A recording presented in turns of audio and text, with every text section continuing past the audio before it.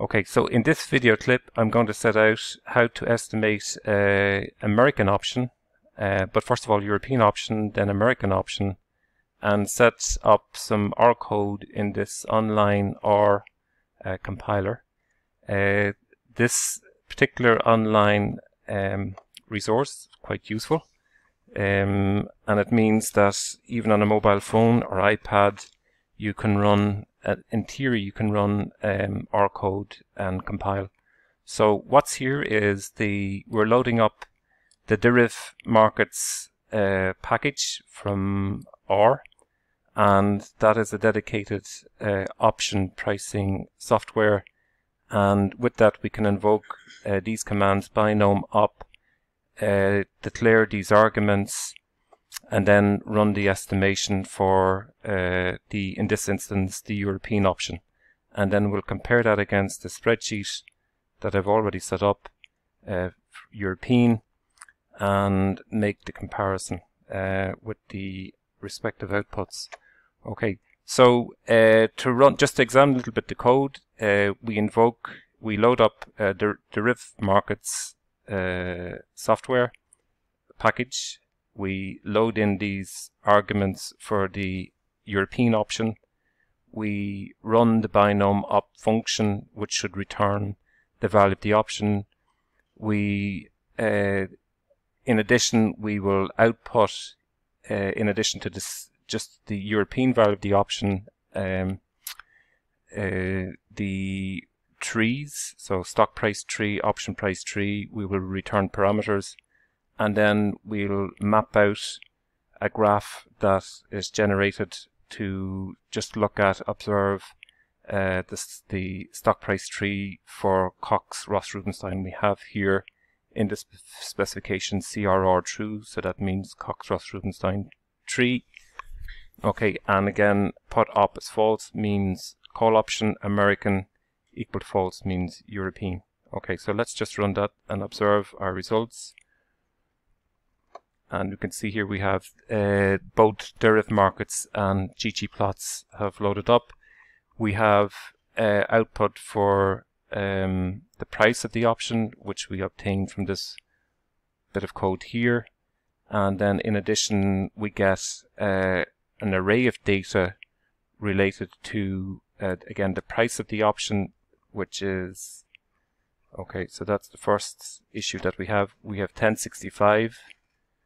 And okay, so to correct for that we need to specify that it is a Cox, Ross, Rubinstein tree. Otherwise I think the default is Jarrod, so true. Okay, and we put that in capitals, and I can actually return that. Right, so let's run that snippet of code again.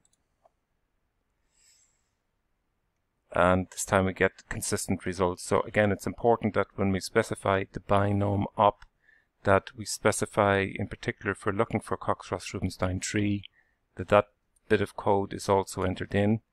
When we return X here, when we run X, that produces the output for the price, for the Greeks, and the parameter inputs. Okay, we can copy this output and compare it to actual output that we had before in a spreadsheet that was developed specifically to generate a 4-step tree which involves 5 periods, and we compare the relative outputs. Okay, so we'll paste in, and we can see that the output here is consistent with the manual tree. So the 90.97 is the same. Likewise, the parameter inputs, the parameter outputs of P, U, and D, 0537, 0537. The up value is the same, and the down value is also consistent with the manual tree, and we can see that these come from manual estimations in the spreadsheet. Okay, so then then we should compare perhaps the option price tree. The option price tree is also identical as here, and we can compare the stock price tree, which is also consistent with the manual stock price tree here generated in the spreadsheet. So the tree, both sets of values, 149, 122, 181, 67, they're the same, and so on. Okay, now if we were to run the American option valuation, we have to make a couple of changes in our code, and let's go back and investigate those. Right, so we need to change here American true, right, true. So in each instance we'll replace American false equal to American true, and again this is for the binom up here plot, it must be true, and that's it. So let's run that again. Now it won't make any immediate difference, we'll still get the same values because American options with 0 dividend will not exercise for a call option when the if the D is equal to 0, when the dividend is equal to 0, the American call will not exercise early. So the results obtained here are exactly the same as the results we previously estimated, okay, in this environment.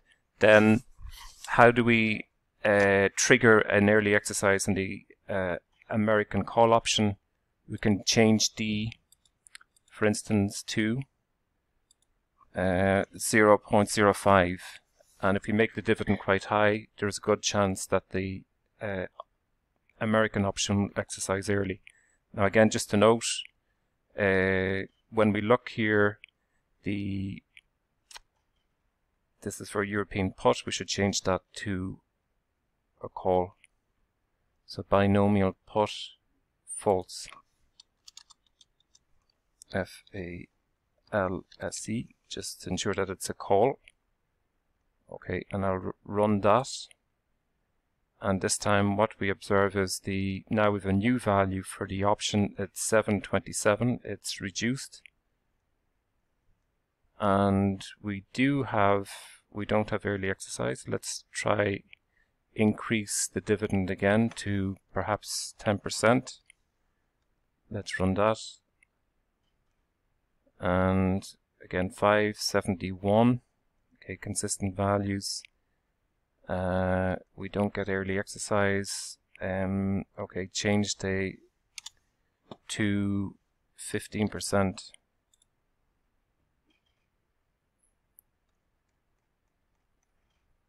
Right, and we don't get early exercise. Okay, so to correct the binomial plot here, I should change American to true. Right, to true. When I make that change, then the plot should have early exercise. The green here denotes early exercise. We have just early exercise at the terminal nodes, but for the American option we should have early exercise occurring earlier in the life of the tree. So if we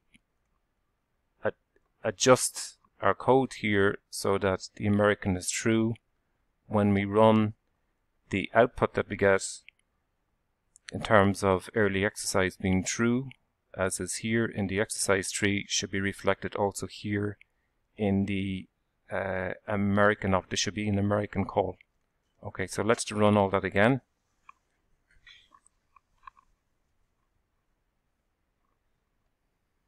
And we get 727. We find that was there early exercise? There is early exercise. We find also that the tree has exercise, so it is American call, and early exercise has occurred at these points, not just at the terminal nodes, but at the penultimate node and the third last set of nodes in the tree. Okay, so just to corroborate then our results, we go back into the manual tree right? We can look at these values here, go back into the manual tree and change a couple of lines of code. So we have to incorporate the American option. Okay, so insert, move our copy, European option 4-step, 2, copy.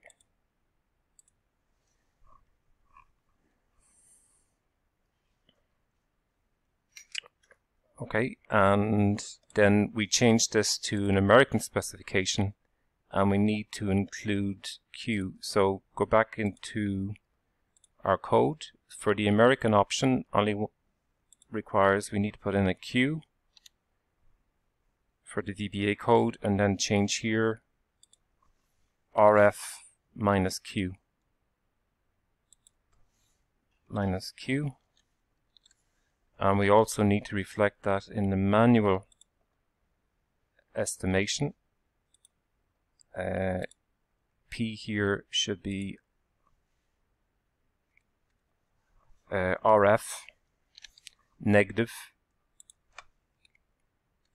Q. And what's Q? Q is the, we're going to say 0.05. Okay, right, and return. The value here is having a problem because we need to set out for the CRR tree a value for Q. So if we, the spot price is 100, K is 100, T is equal to 1 year, R is equal to 5%, Q is 5%, we'll type that in, and we have volatility equal to 20%, steps are equal to 4, option type is equal to C, and expiry is early expiry, so it's American. We should have American, and that should be A. And the value here of 722.27 is consistent with the value that we have here, 7.27, so $7.27, 7.27. And likewise, we can copy the output here, including the tree, and paste into our spreadsheet. Copy, go back into spreadsheet, paste results. So we remove the European output from before, paste the output that we have here, and compare.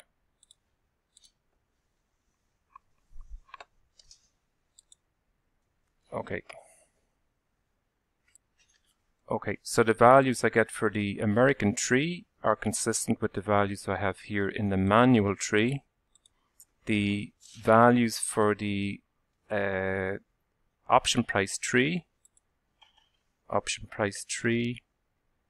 are consistent, so 7.27, 7. Okay, so there is some difference here. We'll check that. The results here, 7.27, are consistent with the value obtained in the tree, American tree. Okay.